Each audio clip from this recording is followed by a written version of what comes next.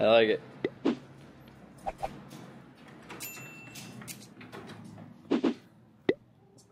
Oh, it's doing like a one of those. Oh, that looks trippy too when you did that. All right, welcome to another episode of Revolt Garage. I'm Matt.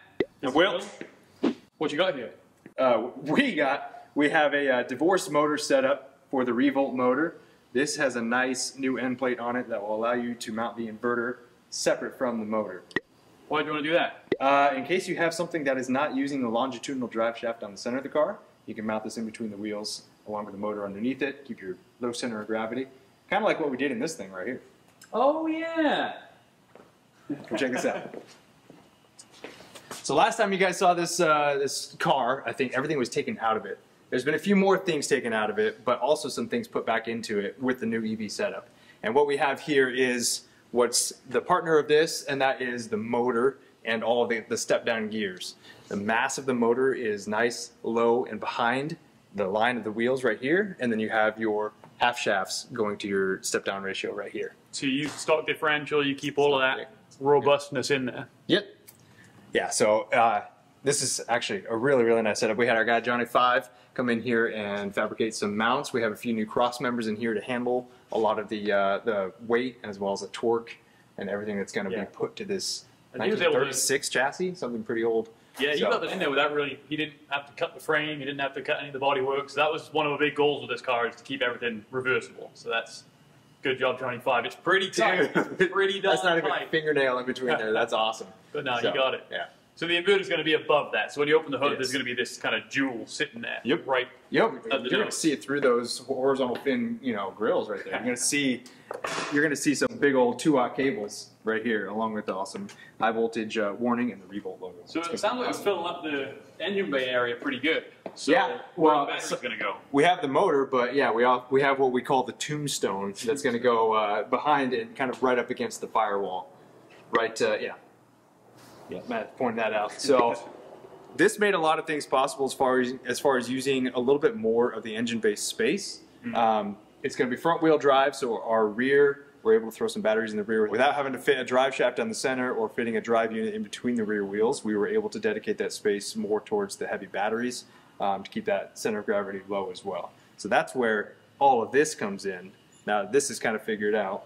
We spent some time on Fusion 360, determined that we were going to be good to go with a 14 module setup and that's from a 75 pack. Yep. So part of the triple swap of a battery pack, going from one Tesla to the next, pulling a pack out of the mix in order to do a VW bus that I'm converting.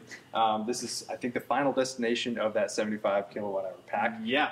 14 modules, and we have them laid out in this kind of skateboard arrangement, similar to what you find when you tear apart those modules, taking them out of the Model S or X. But much like the Revolt motor, these are actually turned 90 degrees as well. And instead of the batteries, outboarding to the coolant to the sides of the cars, they're actually front and rear. So following the Revolt motor, just turning things sideways and making them work, right? We're using a combination of 3/16, 3/8, and 1/4-inch aluminum in order to kind of have a nice structural skateboard under here. This is a 6-module skate. And this will power if you have like 144 volt, like a Hyper 9 voltage, or something. yeah, Hyper 9 or something. And this would actually fit in the bed of Get a little Toyota Volkswagen pickup. Rabbit or a Toyota pickup Yeah, or something. Toyota Yeah, that would go pretty right excellent, between yeah. the wheel wells. Yeah, so yeah. build a subfloor over this, and you got your battery pack. We have all kinds of provisions for the coolant lines. We have provisions for our cell taps, our thermistors, and our bus of the high voltage going, and some bulkhead connections for all of those things. That's kind of nice. Everything from this unplugged. You just drop the battery right out, pull the lid off. Exactly. If you had to service it, there's no messing around. Yeah. Now, speaking of dropping this out, we have some awesome, heavy duty, That looks fairly heavy 3/8 duty. steel brackets. So we had our guy Johnny 5 kind of mock up and design with Eddie. These are going to be welded into the frame, and so they are going to be holding it on the side. And we have a 90-degree kickoff to weld to this, and then we're going to fasten the battery skateboard against these rails. So we're not cutting the floor of the car. Dude, we're not cutting up the floor at all. There's actually some nice cavities that are going to be above this that we're going to be able to run some of our 2-watt, some of our hoses, and a lot of the stuff to really make sure that this is, the underside of this is probably all you're going to really see for the most part when you get this thing up on the lid. Yeah, we've kind of mocked up that battery box in cardboard under the car. You guys they actually used CAD, the cardboard aided design. Yeah. And really, there's very little. If you stand 6 feet back from the car, you can pretty much not see the battery box. Nice. All right, I didn't get to take part in this, so now I'm going to get to. You guys just had to tell me to make it work. You tell me where it goes. All right. Well, I wasn't part of it. Oh, man. So we are almost to this. What is this called? Axle. Well, Axle. yeah, Yeah, it's a single axle, not a CV split axle. So we're almost to that. This is about where most of the weight is going to be, closer towards the back. Kicks up here, hey. Yeah, those side rails are picking up from here, and they're actually welding to a couple of nice strong corners that we have, and it's going to hold this, the 6-module skateboard underneath the car. So easy. Dropping the bottom of the car very little. I mean, those are only like 3.1 inches tall. That's about all we're adding. Yeah. The skid plate with a thick skid plate underneath. It looks dramatic from down here, but bear in mind, this is where the original 12-volt was, and it hung down to about here. It was like a 4-foot or 4-inch ledge. We're really not losing any ground clearance. Yeah. This thing rides pretty high as it is. Yeah. So cool. Yeah, we're good. So that's where the skateboard's going to go. As I mentioned before, we have the tombstone. So we have about 15 inches from this cross member to the firewall, and we're going to have a 4-module stack that will be able to go up from the bottom, and we're going to fasten it to the firewall and against these cross members. And that's what's standing up right there. And it's going to house and hold quite a few things. We call it the tombstone because it kind of looks like it when it's standing upright. And it's going to serve as a mounting plate for our high voltage junction box. Boom, right there.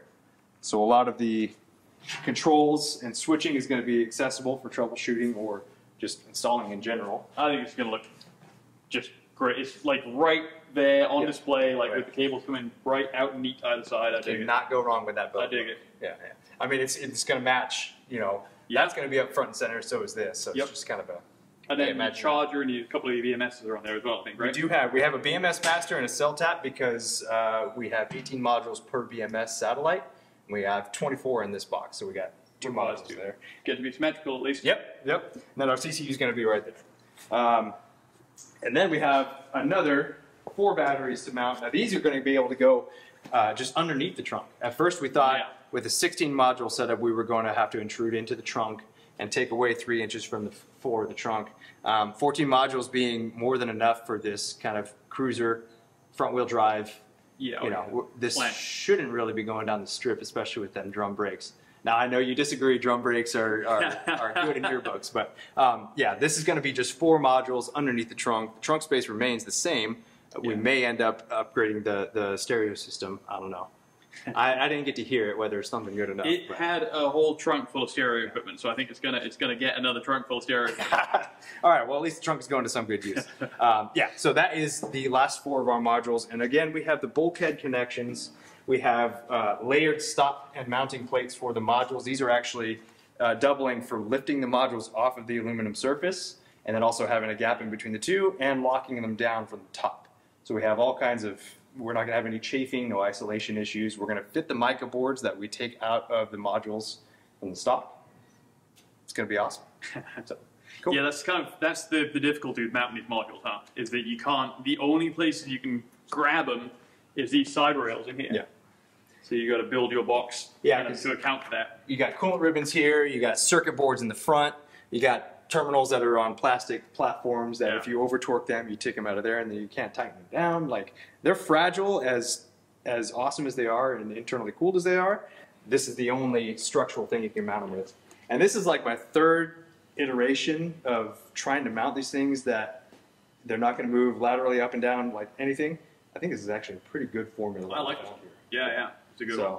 What I've been working on the whole time is making the thing run. So I got the short end of the stick, I guess, doing the low voltage wiring. So we build all the low voltage wiring out of the car in one go.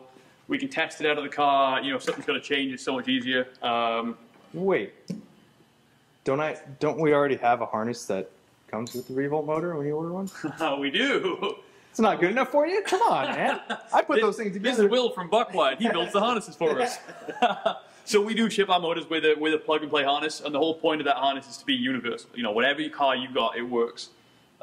With this build, the fact that we're integrating all the AEM stuff and the fact that it's all at the front of the car, there's nothing at the back of the car for us, it just made sense to build one harness, not build an AEM harness and a T2C harness. You know, we're already there, we're already doing the work, we'll just build one integrated harness.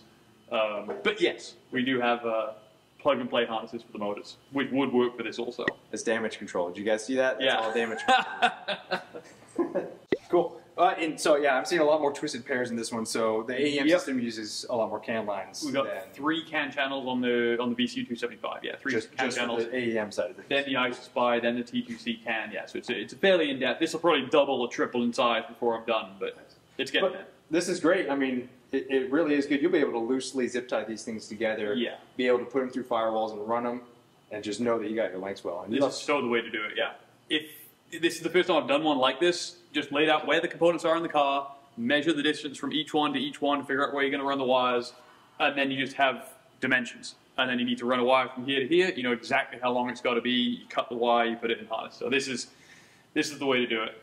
So shoot, What is next? I mean, everything is kind of figured out.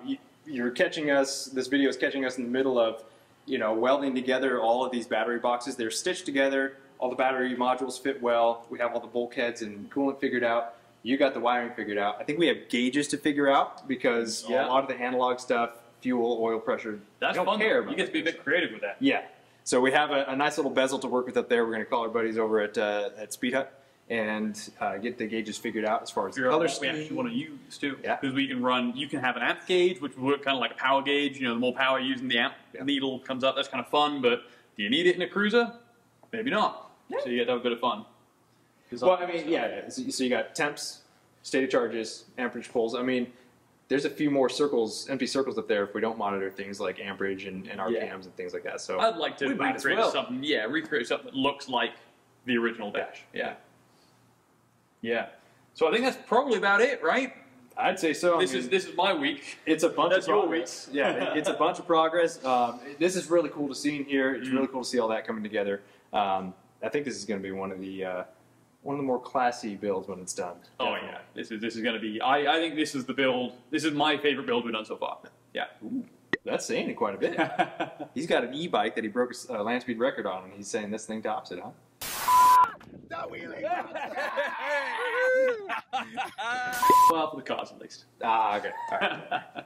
Clarification. That about covers it, right? Sure does. This is a good checkpoint. A lot of progress made. A lot of progress to make. So we're going to keep going. Yeah, we're going to keep going. Make sure to like, comment, subscribe Revolt Systems on YouTube as well as Instagram. There's also a few videos that we have on this awesome triple swap battery pack. There's quite a journey of multiple battery packs, including this one. So Yeah. check it out, guys. We'll see you next time.